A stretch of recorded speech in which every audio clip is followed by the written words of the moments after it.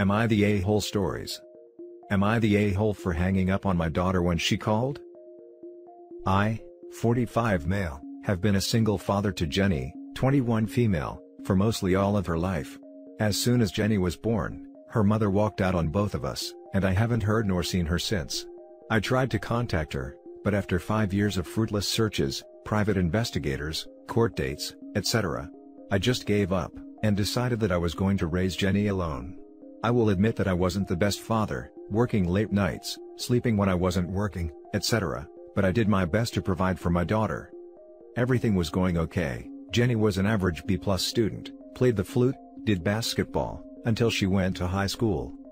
Long story short, she fell into a bad crowd and her life fell apart. She started staying out late every night, her grades dropped to F's, cussing and fighting back against me, etc. I cut back my hours at work to try and be more of a father to her, but she wouldn't have any of it.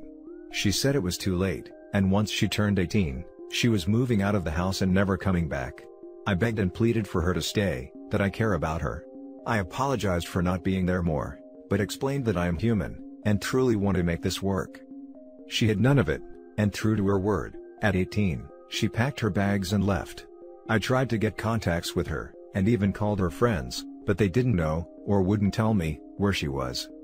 Again, the most important woman walked out of my life, and I was left there alone to pick up the pieces. The next 2 years were a black hole of depression. I barely had the strength to get out of bed most days, but that all changed when I met Dawn. Dawn was a new coworker, and we hit it off instantly.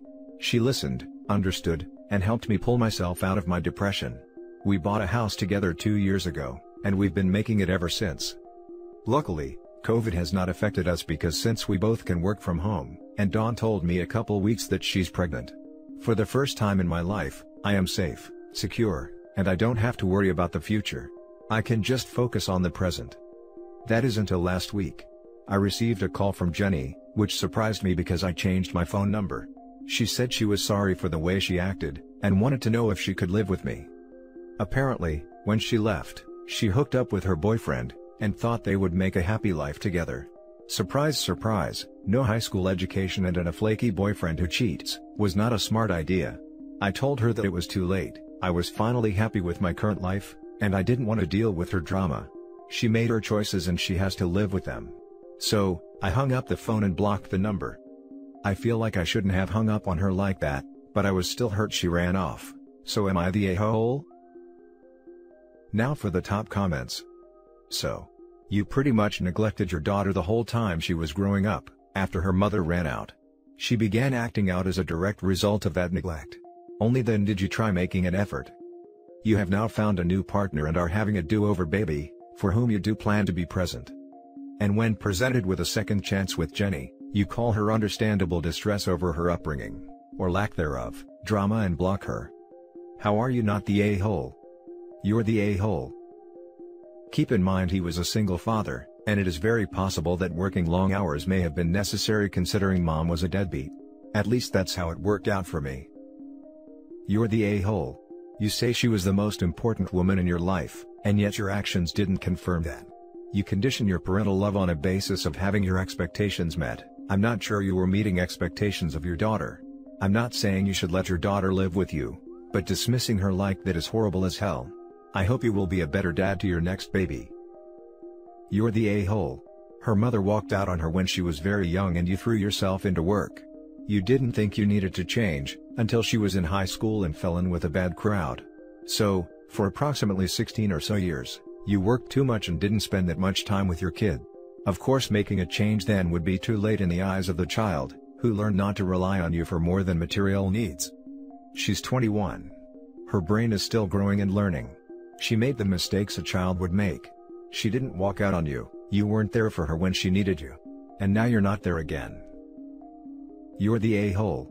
You told her you cared, and when she needed you, you tell her you don't anymore.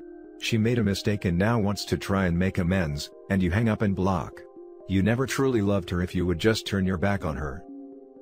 How about she never loved him until she needed something? Isn't it coincidental that she is only contacting him now, because she is in a tough spot? She seemed to have no problem turning her back on him. Now for the next story. Am I the a-hole for telling my 29 mil Mom, 58 female, if you want privacy, then move somewhere else, as a response to her complaints. I live in an apartment with 3 bedrooms, one large room, a smaller room, and a room which they marketed as a bedroom, but is essentially a hyped-up broom closet that barely fits a one-person bed. I use the large room as a bedroom, and the second biggest room as an office for my work, which is mostly done online even before Corona, so I can do without it. And the smallest room is not big enough to house my setup and files, and unless I massively downsize my bed, it doesn't fit in my room either, hence the office. The smallest room is set up as a guest room with a single bed, wall-mounted TV, and a small closet. It's cramped, but given it is usually just used for a few days by my cousins and friends, it works fine. The rest of the place is rather average, normal apartment, small, living room, with a kitchen and bathroom. My mom made a series of very dumb financial decisions since my dad died 3 years ago, and with her losing her job due to Corona, she had to sell her house to pay several debts. Let me be clear, that the money she had could have had her living comfortably for the rest of her life without ever working again. She called me one day, explained the situation, and after a long argument, I relented and allowed her to move in with me until she got back on her feet, which I was angry about because I was on the brink of moving in with my girlfriend, and this put that plan on hold for the foreseeable future. Well, since she moved in, it has been hellish. She complains every damn day about the smallest stuff. It only got somewhat better when she finally got a job, so she is out of the house for several hours. It honestly feels like I live with my parent, when in reality, she lives with me.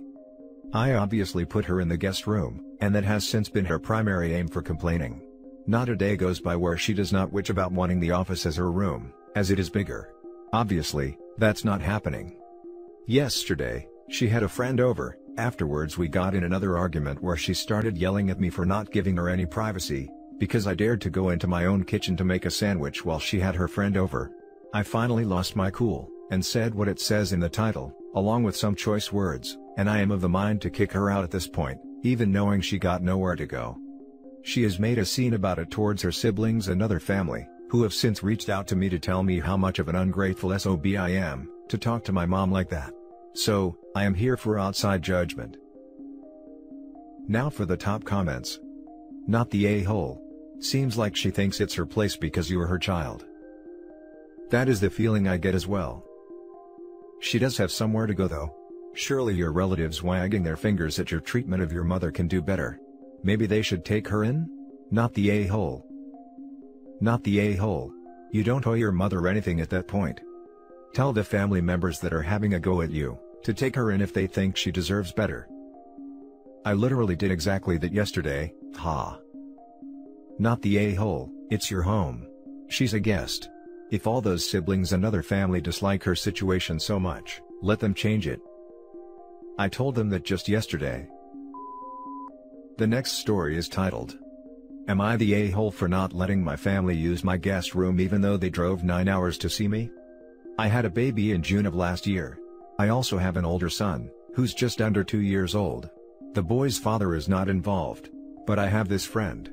The friend lives about 20 minutes away, but offered to stay with me every now and again, and help with the kids so I can sleep and shower. When he stays, he uses the guest room. However, he's been staying on and off for nearly 4 months, so he's almost moved in at this point, and I sort of think of it as his room at this stage. He's at his place right now. I have family, mom, dad, brother, who live about 9 hours away. The last time I saw them in person was Christmas 2019, so they've never met my youngest. They've been talking about wanting to come see us, and I've expressed hesitation for obvious reasons. However, on our last call, about 2 weeks ago, they reiterated that they wanted to see us, and were working on how they could come visit, but we're still seeing what their schedule would allow.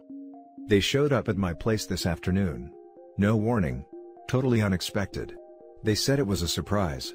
I made them all some tea, and they eventually asked if I could remind them where the guest room is so they can unpack. I said they can't use the guest room, because it's not really a guest room anymore. They knew about the friend, but I reminded them and filled in a couple of gaps, saying that while technically it's still the guest room, it feels weird letting other people stay there. I offered to help them find a hotel, and they agreed, but told me to only book it for one night, saying they'd figure out their own accommodations tomorrow. They left for the hotel a few hours ago. They called me shortly after they checked in, saying that if I'm unwilling to let them stay with me, then they're not sure what they're even doing here, and if they're not wanted, they'd sooner turn around and go home. They'll be leaving in the morning. I asked them to stay and they said no, unless I let them use the guest room and stay in my home for the duration of their visit, as forcing them into a hotel makes them feel unwanted and inconvenient. I said they were being absurd, and that if I didn't want them here, I wouldn't have booked them a hotel, I would have just told them to leave, and offered to pay for them to stay in the hotel for a while longer, but they refused and called me cruel for forcing them to stay in a hotel, when I have a guest room and my friend has his own place 20 minutes away. Am I the a-hole? Now for the top comments. Not the a-hole. Your family sure is. 1. For surprising you. 2. For assuming they can stay with you. 3. Assuming you are fine with 3 adults staying in your home while dealing with a 6-month-old and a 2-year-old. I'd straight out tell them it's their fault for surprising you, and that should they ever desire to visit again, adequate notification is needed and they will not be staying with you. Also blackmailing them. Not the a-hole. They showed up with no warning during a global pandemic. Regardless of the pandemic situation where you live, there's still a pandemic and you have 2 young kids. Outside of that, they gave no warning about their visit. You're being more than accommodating by paying for their hotel. It's your home and your decision. If they had given you notice and allowed you to set terms and boundaries, this would not be an issue. So, they drove 9 hours and showed up on your doorstep with no warning whatsoever. Okay. Do your relatives not have a phone, cell phone, email even? No warning so you could clean, buy groceries, wash linens? To the house of you and your 7-month-old daughter. During a pandemic, no less. Have they even had a COVID test? Oh my God, they are lucky you let them come in at all. I would have talked to them outside, 6 feet away, while wearing a mask. OP, wish them a safe, swift trip home. Not the a-hole. They have all possible methods of communication. They even own a fax machine for crying out loud. They said it was a surprise, but I can't believe they didn't even think to text me. They said that they had clean tests in December, and have been isolating since the new year in anticipation for seeing us, and traveled by car so they didn't have to interact with people. Both kids are boys, by the way. Now for the last story. Am I the a-hole for cutting my sister off after I move out? Me, 23 female, and my sister, 17 female, have never been particularly close. My parents have always blamed the age gap for the distance between us, but that is really not the reason. For as long as I can remember, my sister has been a very manipulative and toxic person within my life. When we were younger, my sister would always create situations to get me in trouble, and when I would call her out on it, my parents would just tell me to grow up, as I was the older one and should know better. Some days, I would just be minding my own business and I would get told off for nothing. It managed to create a real void with my parents, especially my dad. My mom is a little better now, but still side with my sister most times just to keep the peace. Over the years, I tried my hardest to bond with her and have a relationship, but it has got to the point where no matter what efforts I make with her, she will still find fault. There were so many times I put in the effort, going to movies, dress shopping for prom, trips to the city together, etc., but she would just throw it back in my face. As she has gotten older, she has just gotten worse, and she is just an all-round awful human being to be around. It's got to a point now, where I can't say or do anything within my house without setting her off. I can't have success, as every time I do, I'm bragging to make her look bad. I can't be unhappy, as my life is so much better than hers. I can't make a joke, all about things totally unrelated to her, as I'm making fun of her. Sometimes, I can't even speak as I'm talking/whispering about her behind her back. She is so paranoid about everything, that she constantly thinks everyone, especially me, is against her. My parents are useless, and just let her get away with things as it's easier, but they couldn't care less that it's making me miserable and my life 100 times harder. I'm so tired of walking on eggshells all the time, and I just don't want that kind of negativity in my life after I move out. My parents think I'm being unreasonable, and are saying I'm all my sister has, and that I need to make an effort to keep her in my life. But I feel that I have made enough effort at this point and that, if she wants me in her life, she now needs to make an effort. Am I the a-hole if I cut her off? Now for the top comments. Not the a-hole. Who you talk to as an adult is your business.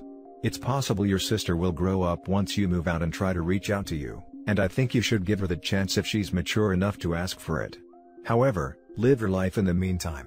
It doesn't sound like you two are close, so you're not depriving her of anything. Not the a-hole. You don't have to keep toxic people in your life, just because you're related to them. Your sister is old enough to make the effort if she wants a relationship with you. Your parents being enablers has done her no favors for her future. Not the a-hole.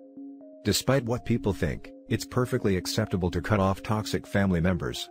It's not something you need to get over. You made the effort. She didn't. You did your part. And if she's just getting worse and more toxic, then go ahead and cut her off. No sense making yourself miserable to please someone else. Not the a-hole. You don't have to keep toxic people in your life, no matter who they are. And that's it for this video, guys. If you have thoughts to share, leave a comment below. Don't forget to hit like and subscribe if you like this content. I'll catch you in the next one. Good day, everyone.